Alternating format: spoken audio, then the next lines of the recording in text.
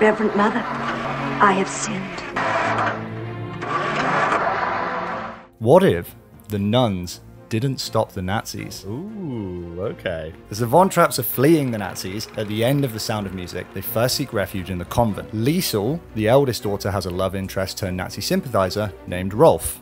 He finds the family and he raises the alarm. This forces the Von Trapps to flee in their vehicle, heading to the mountains in hopes of crossing into Switzerland on foot. The Nazis give chase, but their vehicles won't start. We then discover that two of the coldest nuns in history had masterfully disengaged the Nazi vehicles, giving our protagonists a chance to escape with relative ease. But what if the nuns hadn't managed to pull off this fantastic stunt? What if the nuns hadn't stopped the Nazis? Welcome to my sequel to The Sound of Music, The Sound of Nazi Interrogation. Very nice. And we're going sequel, are we? We're going sequel. Or we're going 4 hour It was quite late in the film. We're already 3 hours deep. I figured we'd go for a sequel. First, we'll make a case for how the events might have unfolded if the Nazi vehicles had started. And then we're going to explore the implications for the family members. Okay. Do you have any questions? No questions. Let's go. Okay, question number one. What happens once the chase begins? I've got a little setup. Georg is a master tactician. Okay. But he's in a civilian car, heading for the hills with 9 people crammed in. His crew is pretty much useless in this situation. The Nazis have 2 military-grade vehicles, weapons if needed, and are carrying fewer and larger people. Is there any way that Georg is getting successfully out of this? I love how you emphasize the larger people. At least they are. Well, because fewer and larger. Because the car is going to be lighter, so it's going to move easier, and his crew is made up of children.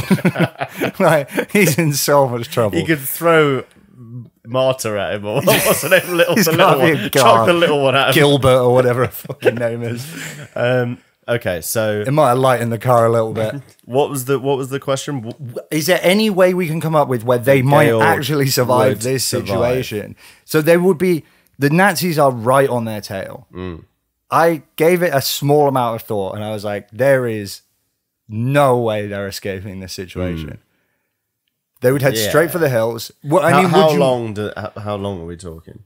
How long to what between them setting off and the Nazis? What was we like? See it, don't what we? Was yeah, it was like a few seconds. It was like they are not even. Like if the nuns hadn't have intervened, they'd have just been like alongside them like instantly. All right. So he could. It depends how good of a racing driver he is. He could have found. He knows where all the narrow streets are, so he could have started weaving for them and maybe kind of ditching the vehicles behind. Yeah, the only possibility I think is the old turn down an alley, turn off the car.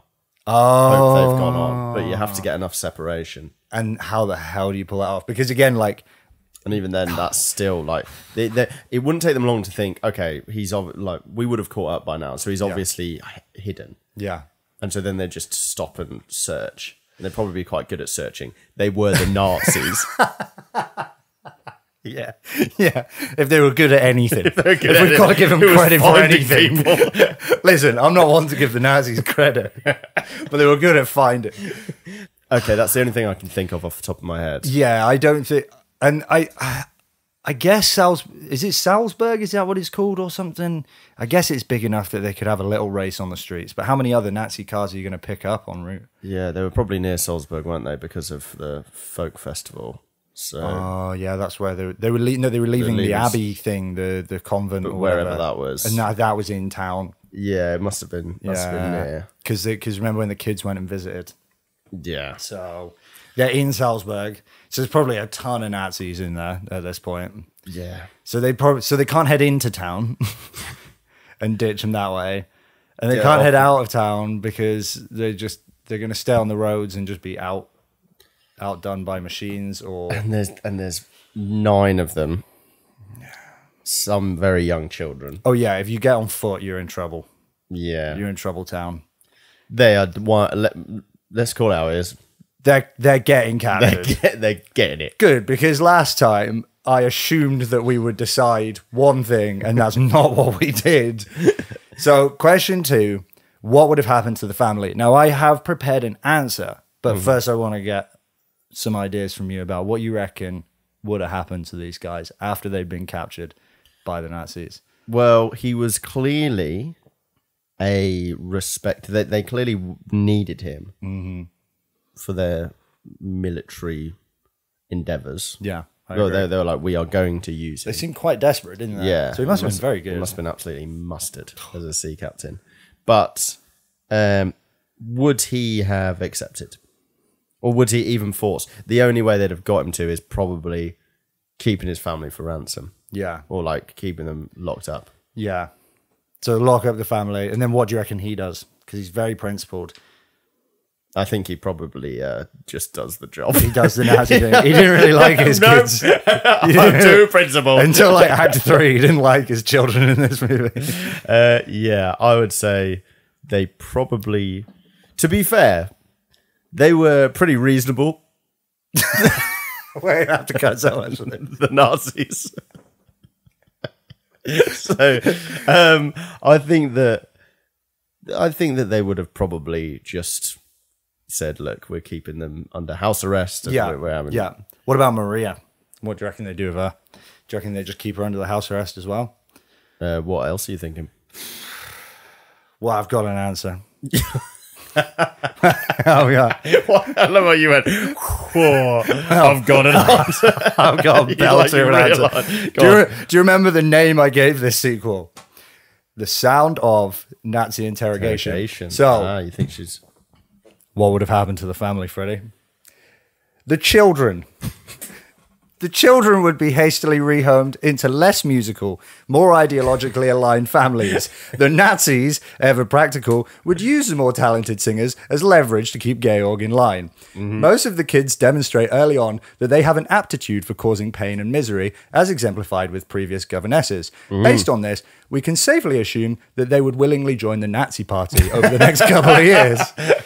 The captain, Georg, stubborn and initially indifferent to his children until discovering their international standard vocal talents, likely would have let some of his less important vocalists die before he chose to operate in the Nazi naval fleet. Eventually, he caves when the fate of one of his kids, whose names he can actually remember, becomes part of the ultimatum. Georg receives a telegram detailing the fate of Maria. Ooh. Maria finds herself under Nazi interrogation. However, being Maria, she belts out an ill-timed anthem of defiance. While such behavior might be commonplace in Salzburg, her indomitable spirit, coupled with a complete lack of tactical silence, compels the Nazi party to be the first to solve a problem like Maria. This was all too predictable, as Maria's energy was clearly going to get her killed one day anyway. With Georg's family dead or turned Nazi, he complies with the Nazi regime just long enough until he can sabotage their whole war effort and turns the tide of World War II, sinking two of their most important battleships. Oh, very nice, very nice. So we got a happy ending. Yeah. Fuck We got rid of the annoying ones. Ended the war. Right. So that's my sequel. So on this at the end, this massacre. Yes. Who's left standing? Well, Maria's dead. Maria's dead. Lisa 100% is alive. Yeah. Someone picks her up. All the blonde lads are definitely Nazis. Like 100%. When we first met them, even before the whole question of Nazis came in, I was looking at them like, These guys are I'm getting major Nazi vibes from these kids. They would have been picked up, yeah, blonde, blue eyes. Yeah. They'd have been whipped up into the the old program. And I reckon they'd have liked it. And they'd have killed it. They'd have loved it. They'd have fit right in. They'd have probably kept them, because of Hitler's eugenic plan, they were like the archetypes. Yeah. What was it called? Aryans. The Aryans. So they'd have probably even kept them out of the line of the war. I mean, they were too young to be in the war, actually, having thought. The oldest was 14. I checked it up for the escape scene to see if there was a chance that he could have helped, but... So they were the boys, that the second oldest girl, 100%. Yeah, she could probably help. She's probably already in the military. She's already international fighting. And this is Liesel, Friedrich, and Gretchen, my 50-year-old. She just showed up on our door one day and said, "I'm one of your kids." What do you think of the Nazis? Pretty great, right? Yeah, I reckon they're definitely joining the party. One of those kids. They didn't once express any sentiment against the Nazis in the film either. They didn't give a shocking fuck. actually that they didn't give a fuck. They performed for them. No one really did, to be honest, apart from the captain. I don't think Maria really Most cared. of the other characters like, oh, just pretend we don't mind. It's like, yeah, okay, Max pretend. is like, it's all right.